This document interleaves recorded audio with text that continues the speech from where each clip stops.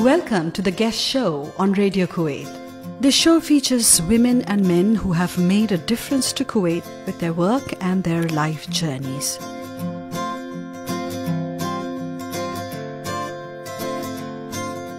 The show is scripted and presented by Chaitali B. Roy and directed by Anis Bakar.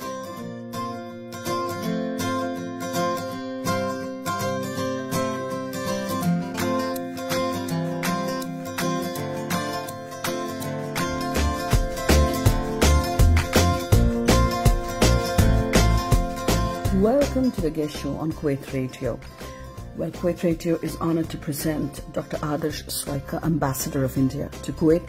Dr. Swaika is a career diplomat who joined the Foreign Service in 2002. He has a PhD in chemistry from Delhi University.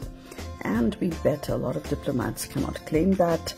His overseas postings include, he's been posted in Russia, Bulgaria, China and Bangladesh. Now, before his posting in Kuwait, he has been working with the Ministry of External Affairs in Delhi in various capacities. But before he came here to Kuwait, he was Joint Secretary Eurasia, responsible for bilateral relations with Russia, Ukraine, Central Asia and the Caucasian region. Now, Kuwait, interestingly, is Ambassador Swaika's first post in the Middle East. Not only is he looking forward to learning more about the complexities of this region, but quite understandably, he's eager to strengthen and improve bilateral ties and mutual cooperation between Kuwait and what is its traditional ally, which is India.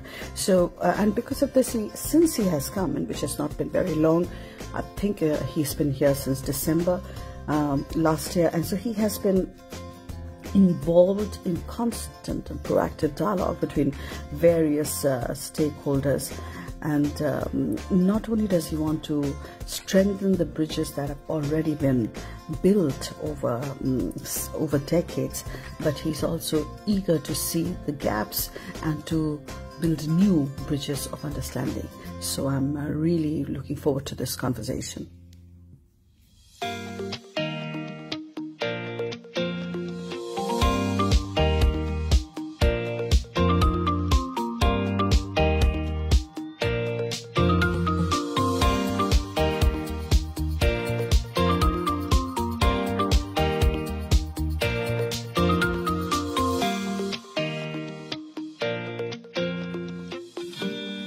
Welcome to the Guest Show. We are honored today to have with us Dr.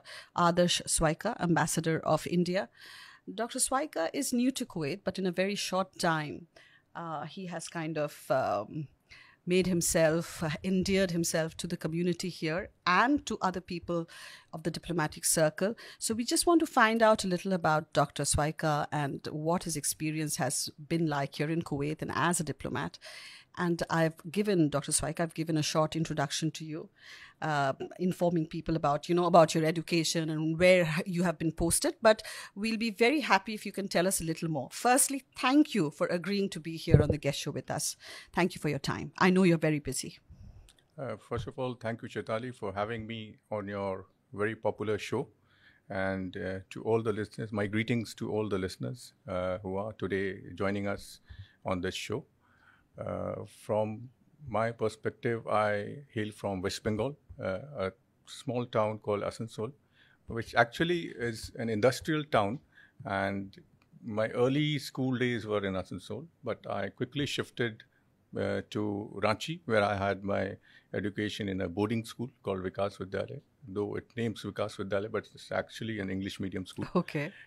Then I went to Delhi and I had I did my BSc honors in chemistry and then MSc and PhD. So that is how I think. That's how it has unfolded now. So I want to ask you, Dr. Swaika, about, it's a very interesting journey that you were doing your PhD in chemistry, perhaps thinking of going into academia, and then you chose the Foreign Service. Now, what is the reason for why did you choose diplomacy as a career? Did it kind of happen to you? Was it planned?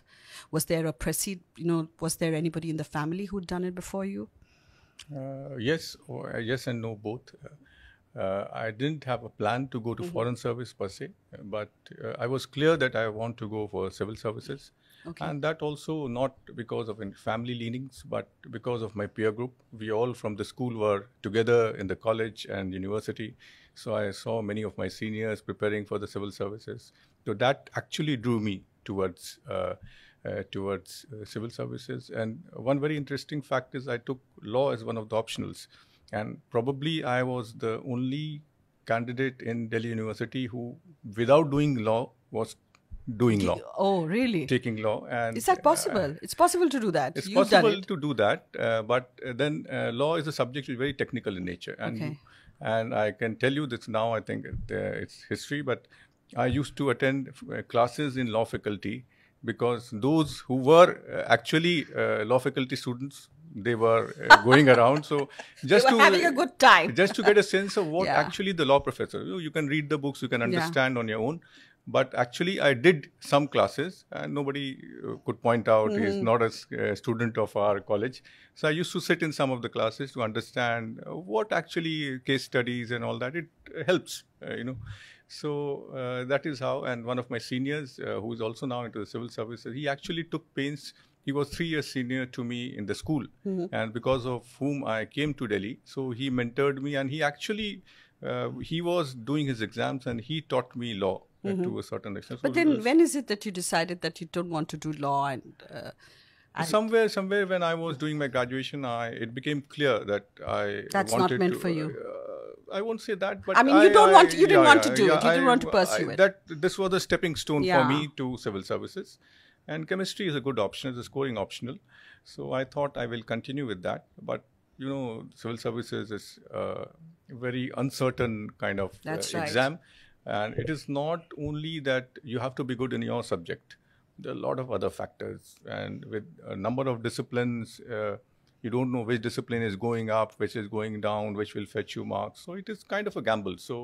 And then I had this option of chemistry. So I continued doing that. My PhD supervisor was kind enough to give me that flexibility that, yes, you can do your exam preparation for 3 months and then continue with the PhD. So it happened. And in fact, when I qualified, I had not I did my practical part of my PhD, but I had not completed my theoretical part. Okay. So when I was going for my first posting to Moscow, Yeah.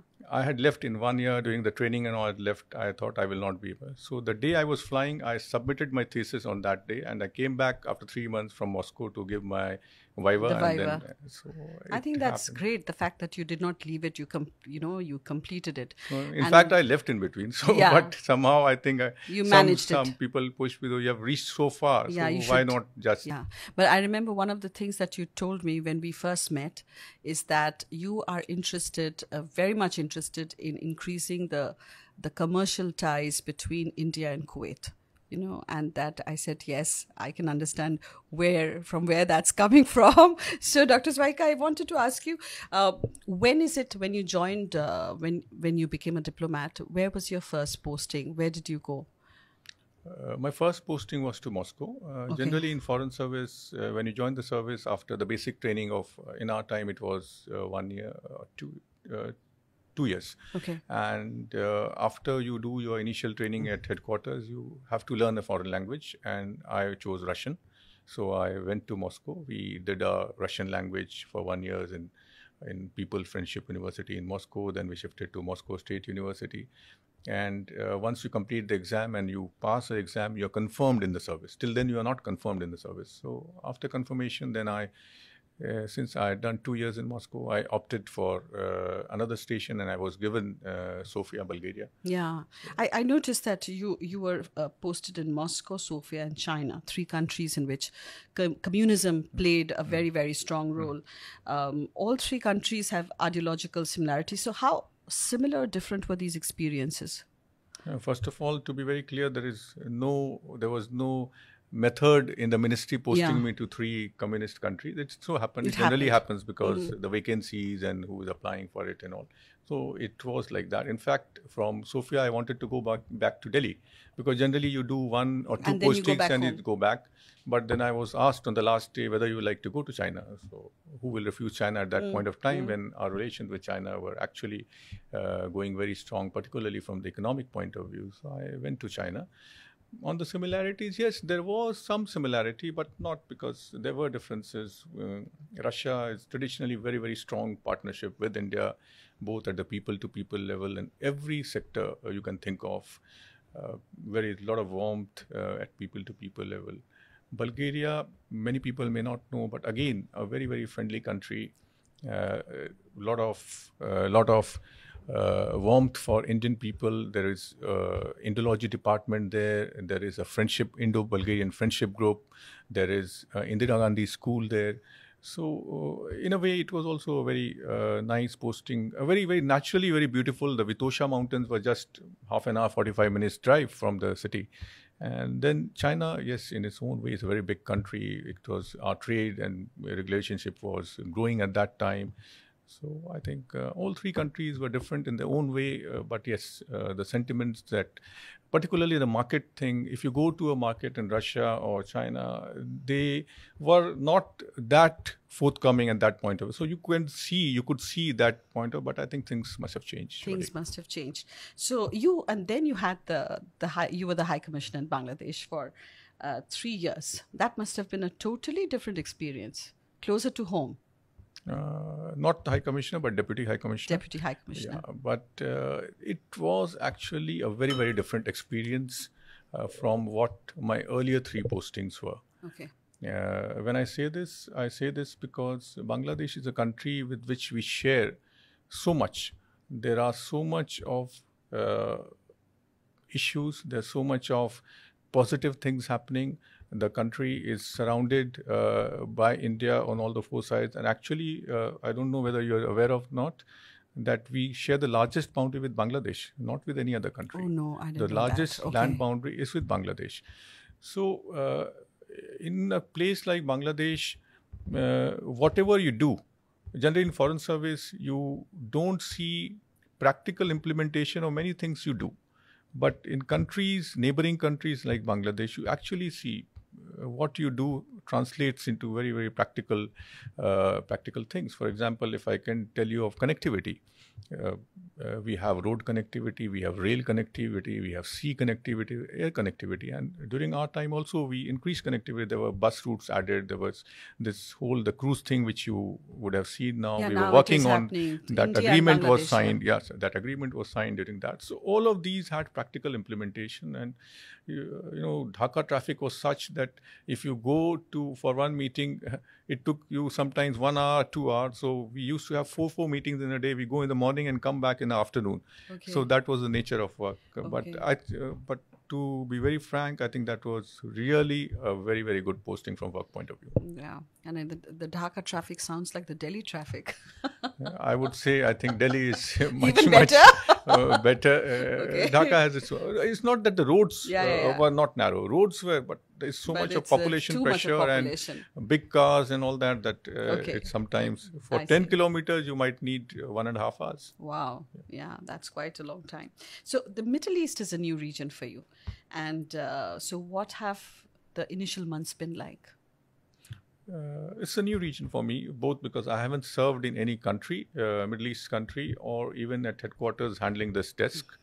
But what I know is that this is a region of enormous strategic importance for India. It is our extended neighborhood, and I feel that I'm lucky to actually know this region. I have so far worked in Asia almost, even in Delhi when I was there before this. I was dealing with Russia, Ukraine, Central Asia and all. So it's a new region for me. I'm really looking forward to it. My initial months, I think, have been quite good in terms of that I've been able to meet a lot of interlocutors, both from my Kuwaiti friends as well as the large Indian community.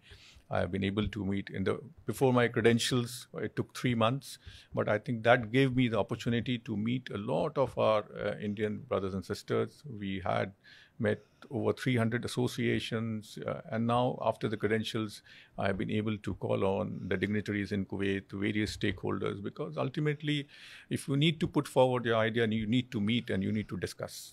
Yeah, and you've been very active, as one can see, from the press reports which come out that you are meeting almost every day you're having meetings with, as you said, different stakeholders. Now, Kuwait has many centuries of relationship with India.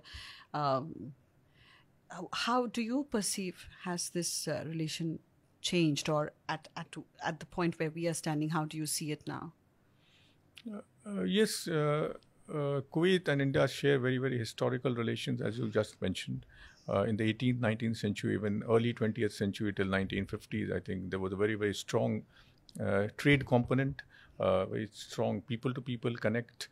A lot of trading was happening between Kuwait and India. They used to come with pearls, Arabian horses, dates and all, and they used to take many items like wood, and textiles and other things from India to Kuwait. So that active maritime contact, that people-to-people contact, has remained in the sentiments. Whenever I meet any Kuwaiti, they deeply and fondly remember the India connection. But what I feel has changed in the last few decades is that Kuwait also, after 1950, started looking towards other markets, towards the West, towards Japan and other countries, East Asian countries. We also had a lot of structural transformation, both internally, externally. So I think somewhere, I think there has been a stagnation. But my effort, therefore, is that we need to connect the youth of the two countries. Youth are our future, and we need to connect them. So that has been one change. I feel that there is not that same sentiment which the youth share, which the people of older generation may share with each other. Yeah, yes, absolutely. So India, Kuwait has I think the largest population of expatriates, and you're dealing with very, very complex issues. What would you say is, some of the most challenging issues here facing the community? We do have, as you rightly said, we do have a very large population. In fact, it is the Indians constitute the largest expatriate community in Kuwait, almost 1 million, 22% of the population. So when you have such a large sample, there are bound to be some issues here and there. But what I can tell you from my meetings with various stakeholders, when I call on various dignitaries, even today when I called on the governor of Jahara, he was so explicit about the Indian community. They mentioned that Indians are so trustworthy, the first, and hardworking. And that I feel, and that they are contributing to the Kuwaiti society. So these are the sentiments shared across the board. But yes, as I said, if you have such a large population, there will be some issues here and there. And we are taking up with the concerned authorities. There are issues relating to family visas, which are common not to India, but common to all.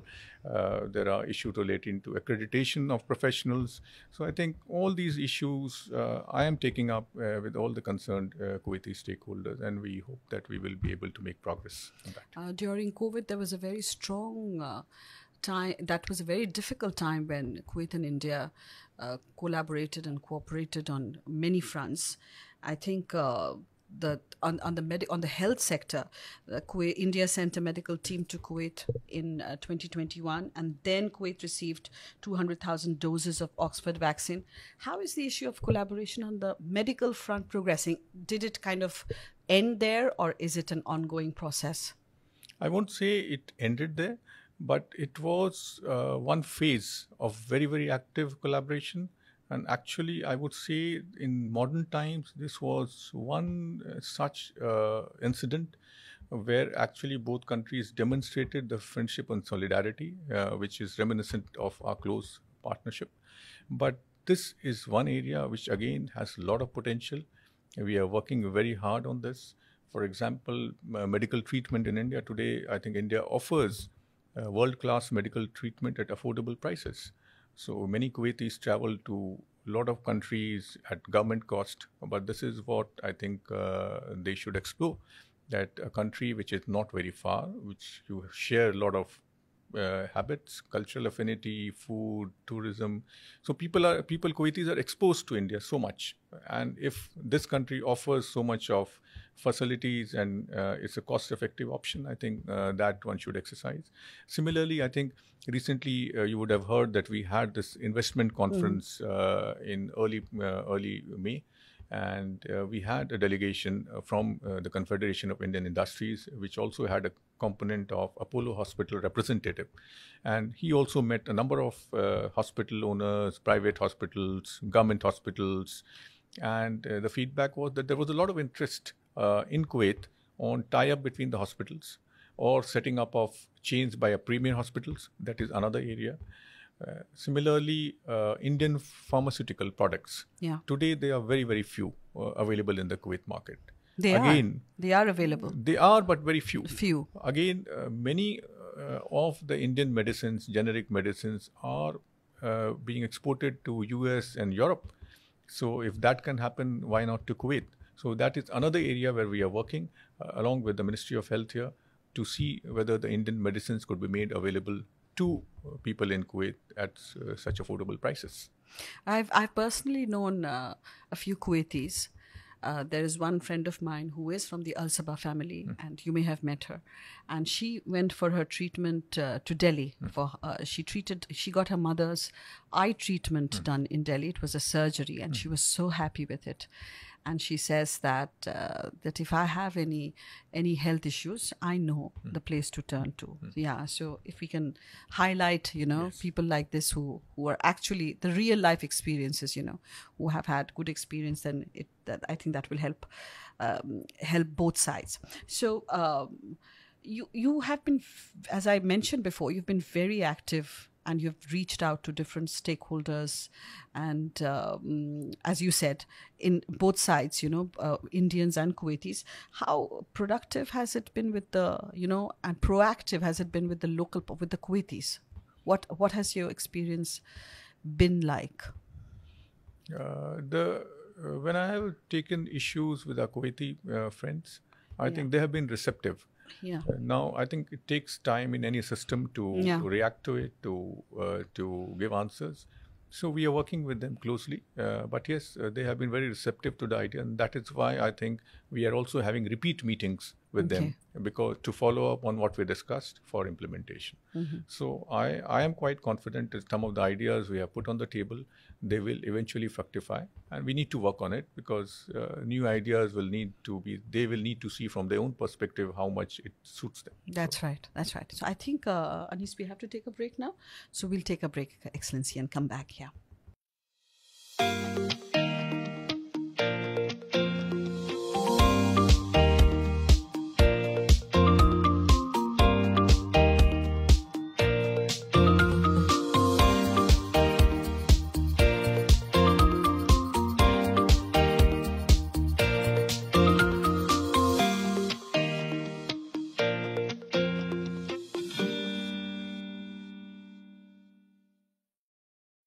Welcome back after the break. We are speaking to Dr.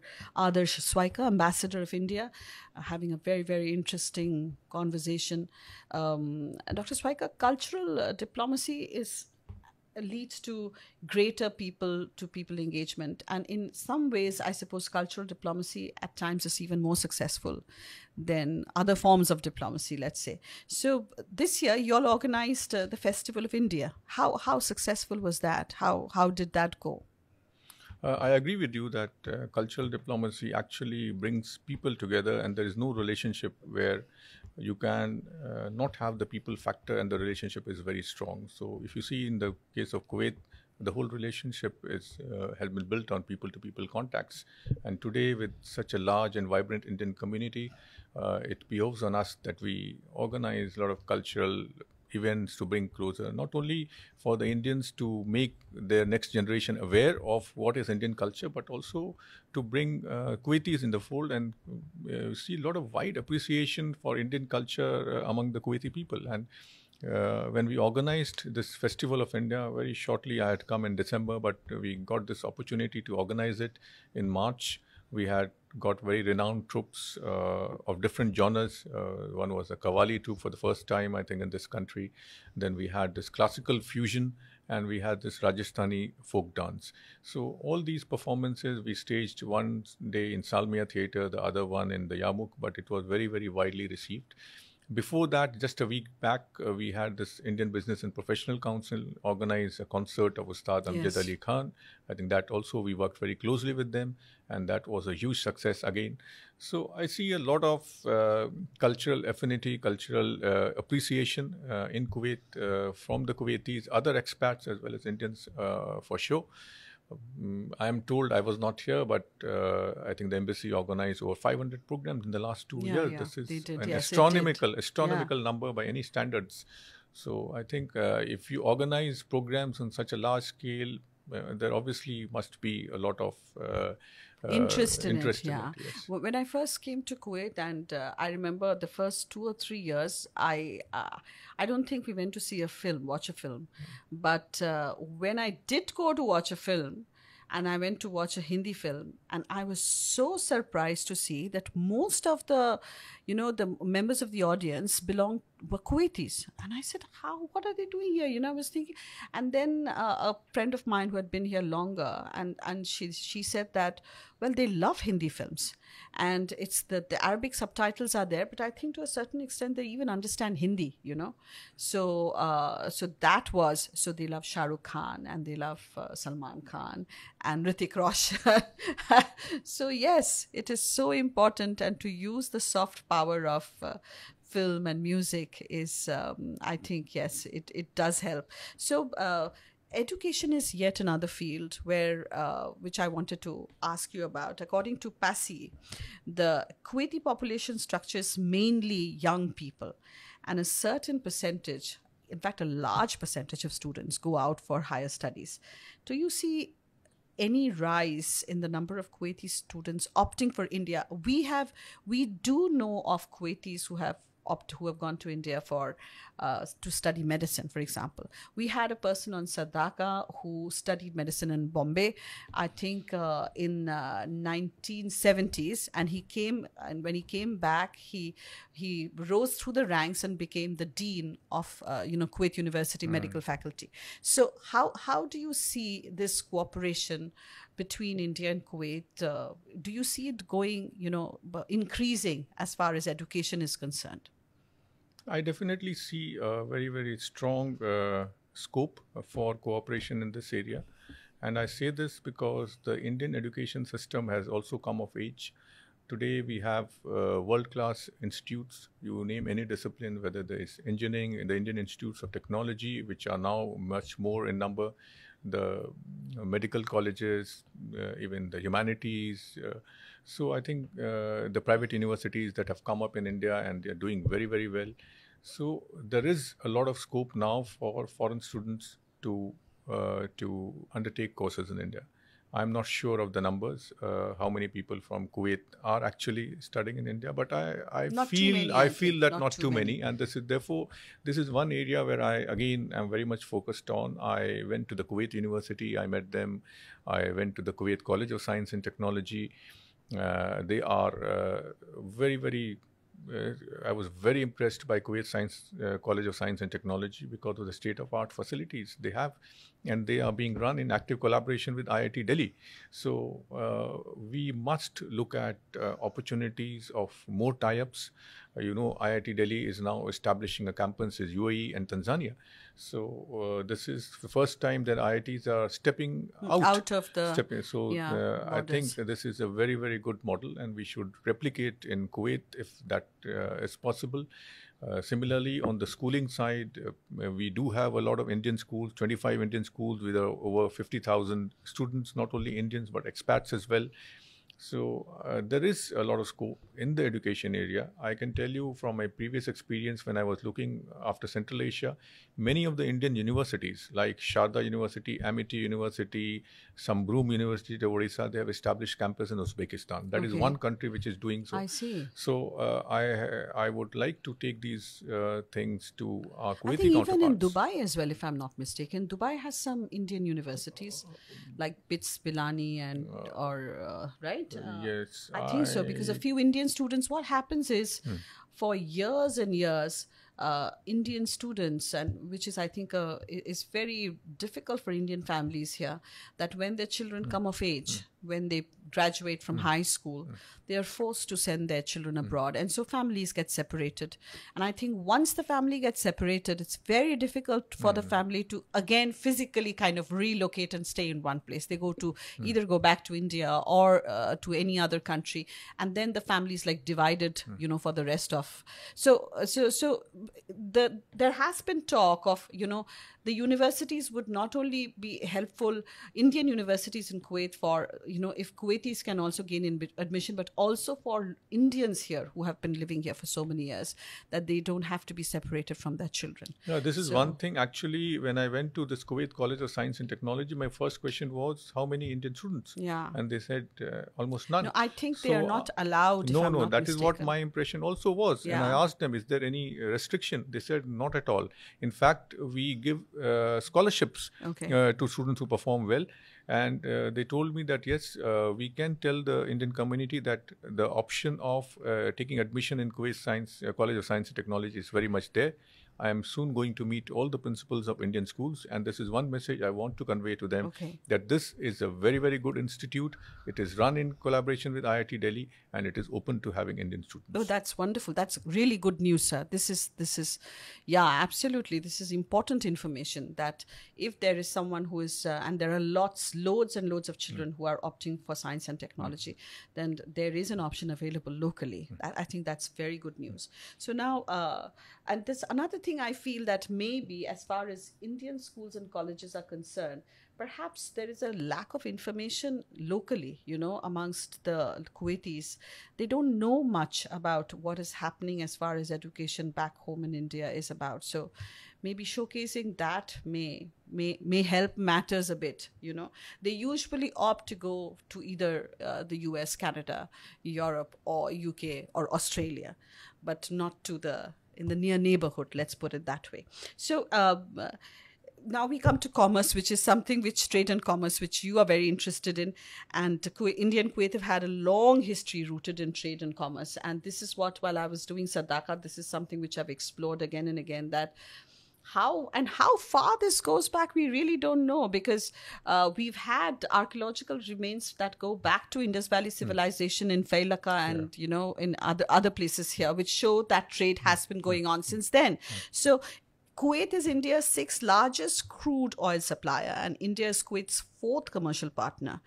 And Kuwait's sovereign wealth fund is estimated to have invested $2 billion in India since 2017, taking the total investment in India to $5 billion. Do you see any changes taking place in this? There is scope for more, right? First, I would answer your question that I am focusing very much on commercial. So I take you back to my question on Bangladesh days, where I said that many of the things which we did, actually we could see the results. And this is one area where actually you see the results. Right? And to be very fair or frank, this is trade of $12.5 billion does not reflect the India-Kuwait partnership. And it is to some extent very skewed. 90% of it is oil supply from Kuwait to India, and bulk of Indian exports is food and related products, though we have now started exporting a lot of engineering goods, white goods, automobiles, apart from organic chemicals, etc. But I feel that there is a lot of scope for diversification in our trade. Yes, we need oil, and Kuwait is one of our trusted partners, long-standing trusted partners for supply of oil. But we need to diversify our trade, particularly today when India is growing at an enormous pace. There is a lot of focus on different manufacturing. Similarly, when you speak of investments, this again is a huge area of cooperation.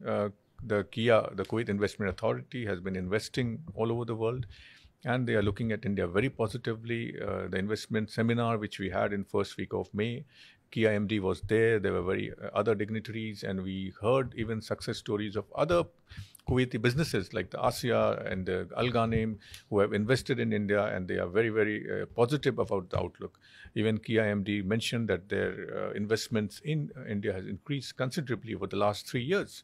So I'm not sure the numbers you are quoting are right, but I can say that it is in double digits, though nobody knows what are the actual figures, but could be in double digits. Okay, I have to check that then. And I think the future is quite good for India-Kuwait investment partnership. Do you think, sir, that it is one of the reasons that though India is like ready to export goods involving modern technology, we know that there's so many changes that has taken place internally, that Kuwaiti buyers are perhaps still a little ignorant of India's technological progress, and perhaps that could be the reason. Could be that the Indian exporters' inability to advertise, policies and or to organize sales promotion. Could it be that the same thing with education, No, you're right. This information gap everywhere is showing up, right? Whether it is commercial or education or medical and healthcare. Or tourism, for example. Tourism as well. Tourism as well. So the information gap is one which actually could be one of the reasons, and that is where the embassy's work is focused. That how do we bridge this information gap, and this investment seminar was one effort in that direction. So this is where I think we need to work both us with the Kuwaiti sides, with all stakeholders, to bridge this information gap so that people can make informed choices. It's not that if I give the information, a person will definitely opt for India. Yes. But if he has one of the choices or options that, yes, this is also available in India, he might go to India or he might take from India. So that is where our effort is, because other countries also have equally good opportunity. They also develop good products, world-class products. They have tourist destinations. But when I have the choices, then I can make an informed choice. Yes. So how is the collaboration on food security between India and Kuwait? No, as you yourself mentioned that India is the fourth largest exporter of food products to Kuwait. Food security has been an essential component, and you could see that during the COVID times when a lot of food products were supplied from India to Kuwait. You see in the supermarkets everything related from rice to spices to dairy, everything is available in good measure. And even I think for our Indian friends, there's Haldiram snacks also are available. I think this is so I think thankful, that it's a delight for an Indian to be to feel in India. To feel at home, to feel at home. And I think this chain continued during COVID times, despite the logistical nightmare that we faced. Despite that, the chain remained unbroken. So which was so very important. So I do want to, and we talked about this before we went in for recording, about this recent article which I read about seat sharing, about the number of 12,000 seats, about increasing the number of seats between India and Kuwait to about 12,000 per week for carriers of two countries, because there's been such an increasing number of passengers both ways. Has something, do you see any changes coming up as far as aviation is concerned? And there are certain cities in India which continue to be, I won't say disconnected, but there are no direct flights. So are you also looking into that? Right now, there is a cap of 12,000 seats per side weekly. That's working well, but obviously greater and better connectivity, more connectivity is always good. I think both sides are engaged in discussion on this matter. There has been a lot of transformation in India's civil aviation sector also. National airlines was privatized, then there have been certain airlines which have gone out of things. So even so that the number of airports have increased dramatically in India. The number of aircrafts, Air India signed one of the biggest deals in the civil aviation history. That's right. Yeah. So there's a lot of churning going on, and I think recently we had political consultation between India and Kuwait, and we discussed all these issues. And will you also be looking at connecting certain cities in India which do not have direct flights, because that would help a lot of people? Yeah. Oh, we hope so in future. Yeah. Okay. So I want to ask about your Ramadan experience here. We are switching track. We are going to talk about personal experiences now. That this was your first Ramadan here in Kuwait and just happened recently. What was it like? The experience was quite different from Yeah. what I had in Bangladesh. Okay. How How was it different? Bangladesh, we actually gathered around iftar.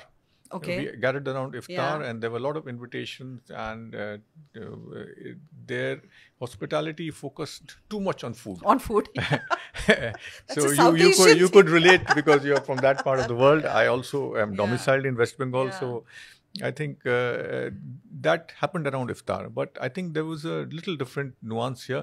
I think in Kuwait, as far as I could understand, people iftar they do with the families and close friends, but it is actually the Diwania where you go, and those 3-4 weeks, I think I used to go around 8:30 in the night and come back at 12, because I think most of the Divanias were opening around Yeah. 9 to 11, and then there was a list you had to choose, and sometimes you went to a wrong Divania. So, but to the credit of them, they were so welcoming. Our Kuwaiti friends were so welcoming. In fact, one time I really went to Divania, which there was no wrong or right one, because every Divania is open for everybody. To everybody, that's but right. Actually, you choose out of the 10 Divanias which ones you want to which go. one you want to go But to. in the end, I went to someone, and when I met all of them, I shook hands with all of them. They could realize that I am in the wrong place, and they said to me, "You want to go to this one? This is there." Okay. So that is what happened. But I think this is a beautiful culture, Divania, and where actually you meet your friend, relative, anybody can come in. So there's something very, very new which I've seen. Yeah. They say that when I first started writing, they said that the Divania is the place, that's the place where a lot of public opinion is formed, where public opinion changes, where political leaders can actually go, and if you want to reach out to your audience, it is there in the Divania. So it performs such an important role in Kuwait's socio-cultural political life. It's a very unique kind of a institution, let's put it that way.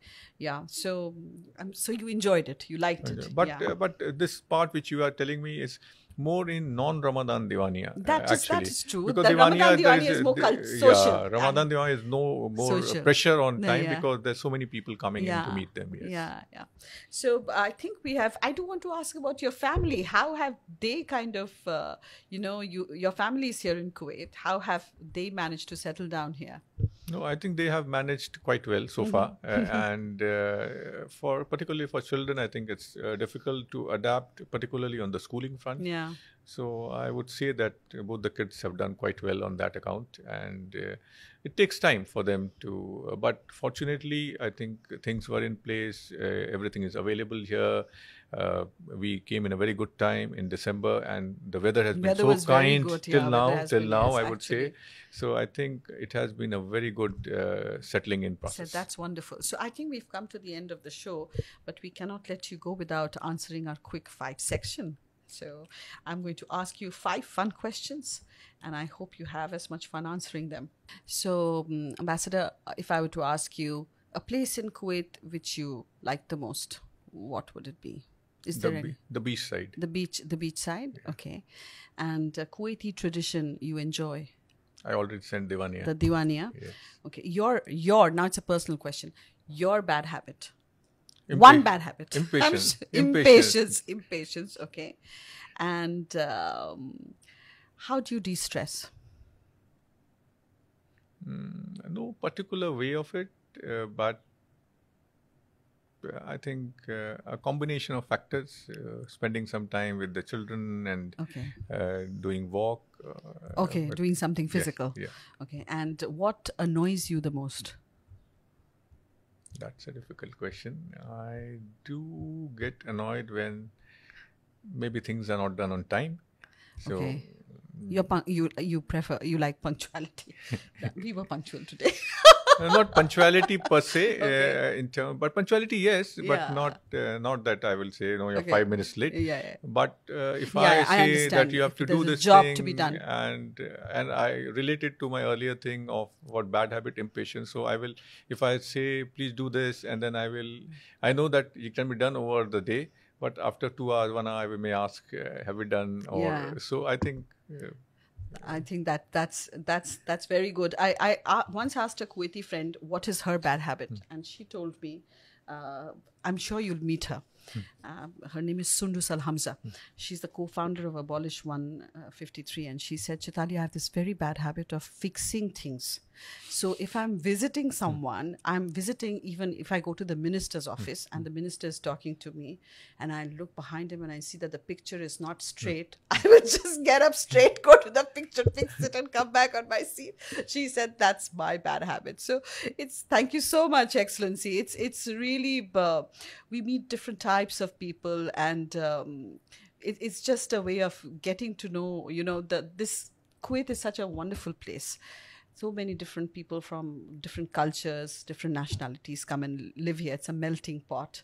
And this show allows us to get to know just a little bit of, that melting pot. Thank you so much. Very much. Thank you. Thank you again.